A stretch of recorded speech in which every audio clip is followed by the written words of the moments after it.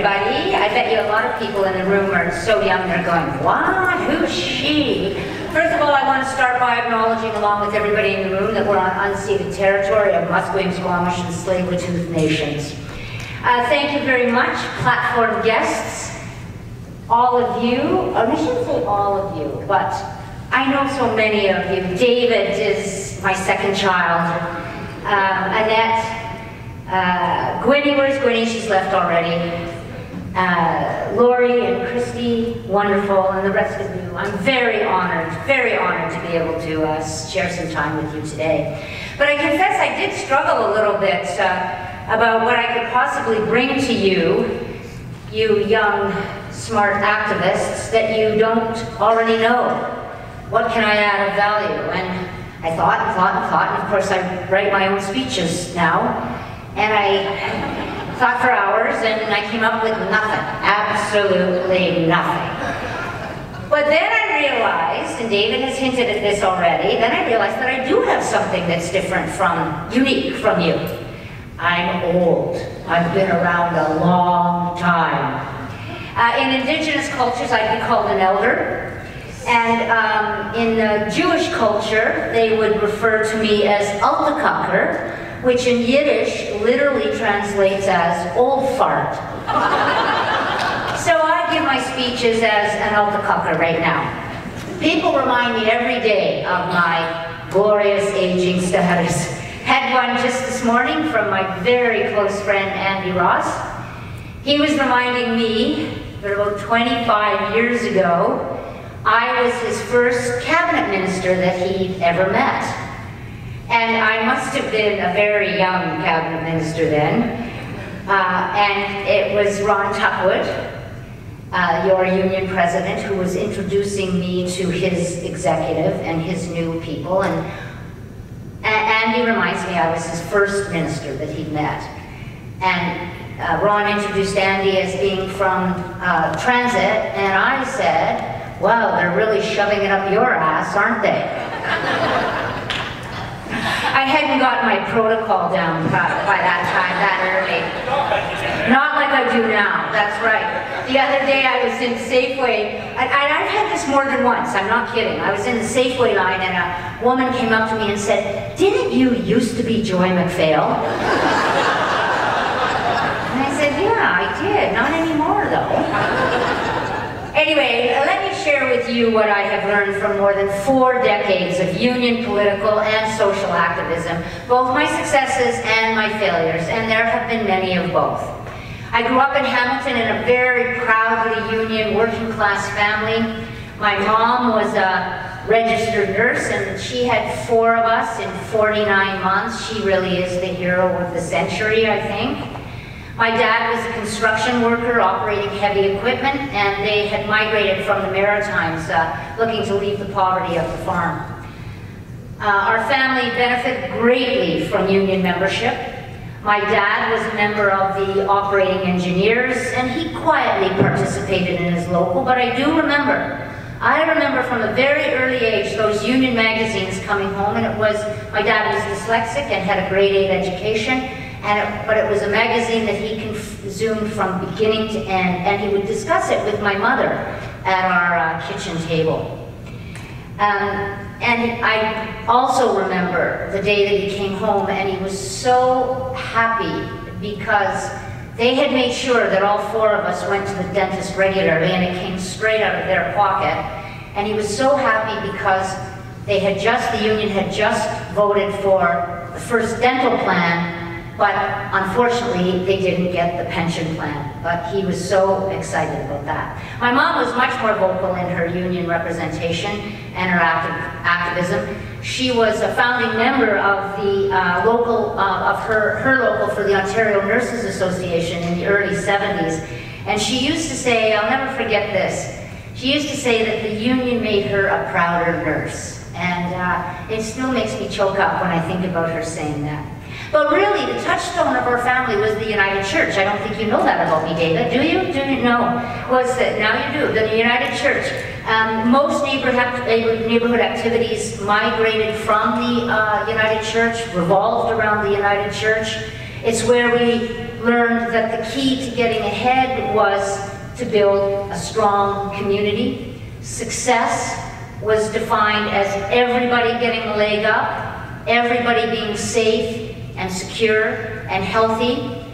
And in those days, nobody called this social justice. It was not a term that was part of our vocabulary in those days, but that's exactly what we tried to live each and every day. So it wasn't until I started going to night school classes at McMaster University studying economics that I realized that the goal of equality was not only not prevalent everywhere, but that large, frankly, capitalist companies, market-based economies, rely on social and economic inequality. And I was really confused by that.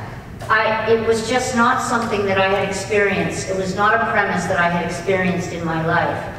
But mostly I was furious. I was furious to learn that, and I was not going to accept it. And it was game on for that moment forward. And I knew from my upbringing that the best way to join the struggle was through the union movement. And it's been ever thus since then. In the late 70s, many of you will not, most of you will not remember this. In the late 70s and through the 80s, we made some gains at the bargaining table that are now part of almost every collective agreement. Protection from sexual harassment, benefits for part-time workers, maternity leave top-up, adoption leave, family leave, the right to refuse unsafe work, whistleblower protection, the application of seniority and promotions. And those are only to name a few, but I was lucky enough in the late 70s and through the 80s and into the early 90s that was what we were negotiating at the bargaining table. And now, not only are those standard in our collective agreements, but they're also entrenched in laws that now apply to every worker. These hard-fought gains, though, and more, were threatened several times by anti-union governments under the time that I've been an adult, both federally and provincially. And the depth and ferocity of those attacks in the 80s by the social credit governments of Bill Bennett and Bill Vander Zalm shook me to my core. The vitriol coming from those governments. In 1983, how long was that? 35 years ago, the Socreds introduced dozens of pieces of legislation that tore at almost every aspect of our collective agreements and at civil society generally. Now we responded, the labor movement and civil society, it was really the first time we'd worked together, civil society and the labor movement. We responded with Operation Solidarity. Does anybody remember that? Anybody? And the rest of you should be looking at it from your history books, because it was a very, very significant time. But I tell you, in the end, state power prevailed and all of those heinous laws were passed. They attacked us again in 1987. It was then Premier Vander Zalm. He was a doozy. And he attacked us and ran through a bill, Bill 19.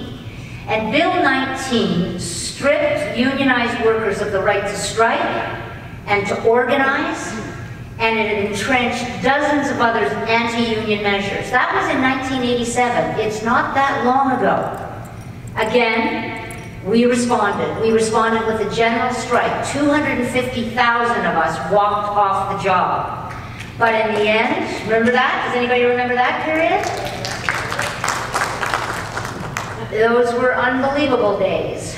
But in the end, state power prevailed again, and the bill passed. That fight continued for the next more than 4 years, 4+ years. It included a complete boycotting of the Labor Relations Board, but it was not going to be resolved until 1991. The lesson I learned from those losses was that real and lasting change can only occur when progressives have state power. I'd been active in the NDP for more than a decade in 1991 when the whole province was holding its breath, waiting for the Socreds to call an election, and then people would be able to kick them to the curb, as we'd say. My local MLA announced that he was retiring, and people said, we need a woman to run. There were 10 seats in Vancouver in those days, and there was only one woman running. Hard to believe, but only one woman running, and some people said, Joy, you should do it. Well, back then, it was normal for women to run the election campaigns, to do the fundraising, make the food, recruit the volunteers, clean the campaign room, bathrooms, but to be a candidate, not so much. That was not on the radar for many people. But I didn't know what I didn't know. So I threw my hat in the ring for the nomination. It was Vancouver Hastings, East Vancouver. 3 of us ran for the nomination, and I won by 5 votes on the second ballot, and my first political nickname was Landslide MacPhail.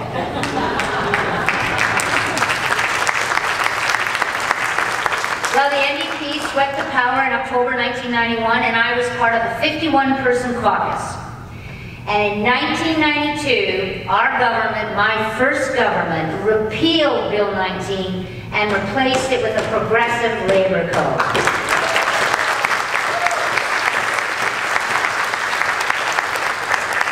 And that was after a wide-ranging consultation. We didn't ram anything through. We had a wide-ranging consultation, and state power prevailed again on the side of the progressive movement. Now, I do know, David, I don't know, I didn't get a chance to hear your remarks. I'm so sorry about that, but I do know that the government is once again updating the code. It's the first time since 1992. Did you talk about that? No. Well, let me, because it's new, it's relatively new. So the first update since 1992, and as an old union organizer, I pay attention to a lot of this stuff. I shouldn't, but I do.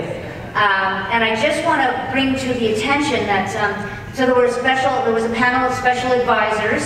They traveled the province, they listened to everybody, and they came forward with 29 recommendations. And some of the ones that captured my attention that are of great interest are that they're recommending an end to contract flipping. That's where the employers switch contracts from unionized service providers to non-unionized providers. And those non-unionized providers end up hiring the formerly unionized workers, usually at lower wages and with no union representation. So they're recommending an end to that. They're recommending an option for remedial certification when the labor board rules that an employer has engaged in unfair labor practices during certification, such as firing union organizers. They're recommending giving union organizers 6 months to certify a workplace up from the current 90 days. These are big, big deals. They're recommending extending the statutory freeze on employer changes to worker changes and benefits and working conditions at a newly unionized workplace. And they're moving that up to 12 months, the freeze from 4 months. And there's lots more. There's 29 of these. But this is a lesson learned. I said I was going to espouse lessons learned from my successes and failures. And this is a lesson learned, that when progressives, the labor movement, and civil society have a government who listens and they act upon their recommendations, you gotta give them advice. Just get out there and give them your advice on these recommendations. Make sure you have your say, because perhaps another government may not ask for your advice. I was grateful to serve the constituents of Vancouver Hastings for 14 years, almost 15 years. And the progressive achievements during that time when we held government were many. And I was fortunate to oversee some of them. I'll name some of them. We opened community daycare centers. We raised the minimum wage by 25%. We opened up adoption to gay and lesbian couples. We sued tobacco companies for the costs they imposed on our healthcare system. We legislated joint union management trusteeship of public sector pension plans. We increased we increased access to full reproductive choices for women. We returned public transit to local control. We built West Coast Express, the Millennium SkyTrain, and put more buses on the road. We reduced class sizes in our primary grades, and we entrenched that provision in a collective agreement And you may recall that the teachers had to fight when the Liberals took that out of the collective agreement and legislated it away. You may recall that the teachers had to go all the way to the Supreme Court and wait a decade and a half to be told by the Supreme Court, you were right all along, teachers.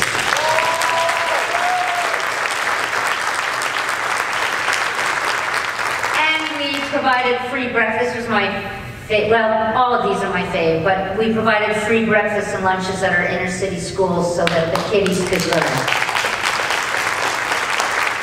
Now, every one of my cabinet colleagues had a list as long or longer over the 10 years from 1991 to 2001 of achievements by our governments. But then some of you now may remember the election of 2001. And some of you are too young, and that's a blessing. That's an absolute blessing. The NDP was tossed from government, and the Liberals swept to power. By the way, this is a history lesson. I'm not being partisan here. As chair, I just feel like I can't be partisan, so it's a history lesson. Just remember that. The NDP were tossed from government and the Liberals swept to power, and our caucus, the NDP caucus, was reduced to 2 members out of 79. Our caucus was reduced to Jenny Kwan and me. But the upside of that was we were the first 100% total female caucus in the Westminster parliamentary system. And that record still holds, I want you to know. But those were dark days, my friend. Let's not make any mistake about it. The Liberals, one of the first actions by the then Liberal government was to deny us official opposition status, which in turn meant that the 2 of us literally had no resources to hold the government to account. And they went on a rampage. The first thing they did was to give a giant tax cut and then made massive cuts to everything else to pay for it. They were well ahead of Donald Trump on doing this, let me tell you. They cut union contracts, they outsourced everything they could, they tried to privatize ICBC, they gutted the teachers' contract, there were no more class size provisions, and my good friend Jerry New reminds me of the days that they tried to turn BC Hydro over to Accenture. They gutted land protection provisions, and they cut safety regulations. And because Jenny and I had almost nothing with which to fight back except our own sweat, the labor movement stepped in and supported us day in and day out with the full weight of every resource they had. It saved us, and we mounted a guerrilla fight back that began to have an impact. And I can't thank you enough from the bottom of my heart for those days. Now, it was not all Warrior Jenny and Warrior Joy by any stretch of imagination. They were tough, tough days. And one day we were visited. We used to have visitors in our office all the time, just people coming by and saying, "How are you doing?" And one day, former Premier Dave Barrett dropped by our tiny office. Our tiny office in the legislature was located over the French fryer from the kitchen, the legislative kitchen. And Jenny and I barely had a chance to eat, but we were starving all the time because of the French fry smell. Anyway, Dave Barrett dropped by, and that day we could hardly take a breath because we were filibustering a bill that was going to contract out thousands of healthcare worker jobs and cut other healthcare workers' jobs wages by 15%. And we were exhausted, absolutely exhausted. And I complained to Dave that we were never going to get a win out of this, we were never going to win anything, and what good were we achieving anyway? And those of you who know Dave know that he's very stern, was very committed to everything that he believed in, and had a great sense of humor, but he practiced tough love. And he leaned over and shook his finger in my face and said, "Listen, you 2 against 77 of those bastards, that's an even match. Get in there and fight and you'll beat the hell out of them."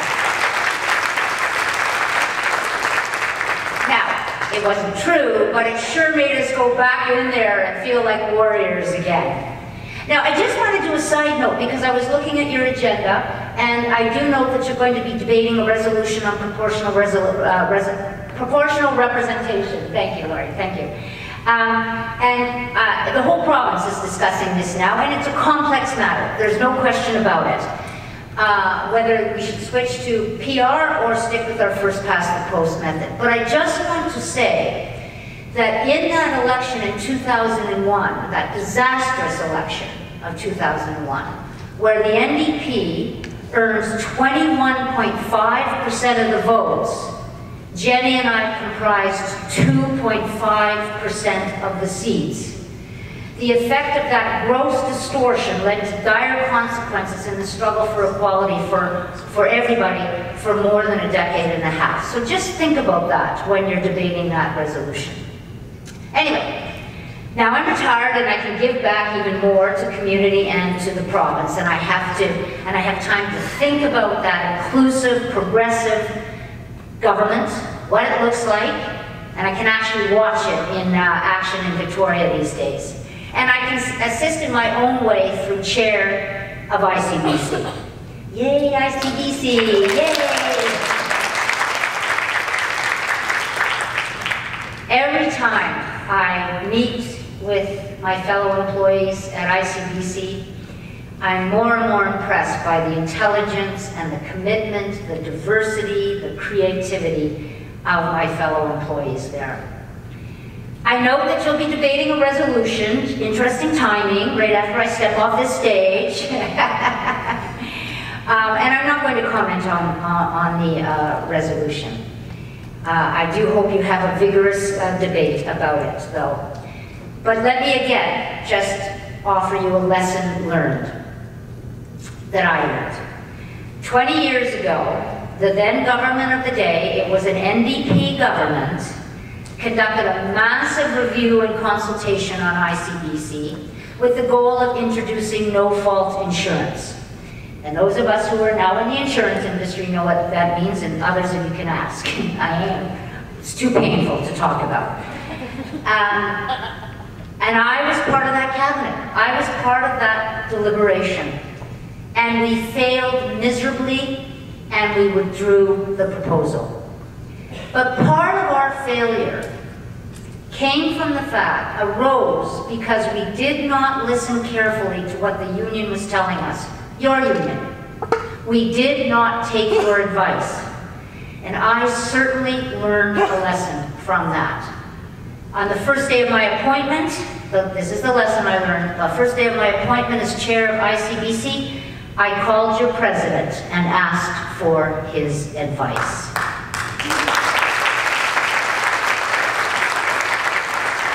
And since then, I have been meeting, there's been an open two-way communication between Annette Toth, who I'm thrilled to see will be staying. I'm absolutely thrilled about that. All of your leadership, your staff, there's been a two-way communication between them and me, and it's been invaluable, and I do thank you for that. Over the course of the next 3 days, you're going to debate, you're going to deliberate, you're going to disagree, you're going to compromise, you're going to vote, and you're going to enthusiastically represent your 12,000 members. You'll set the agenda for the next few years. You will practice democracy at its best, and I say relish it. I wish you much success. Thank you very much.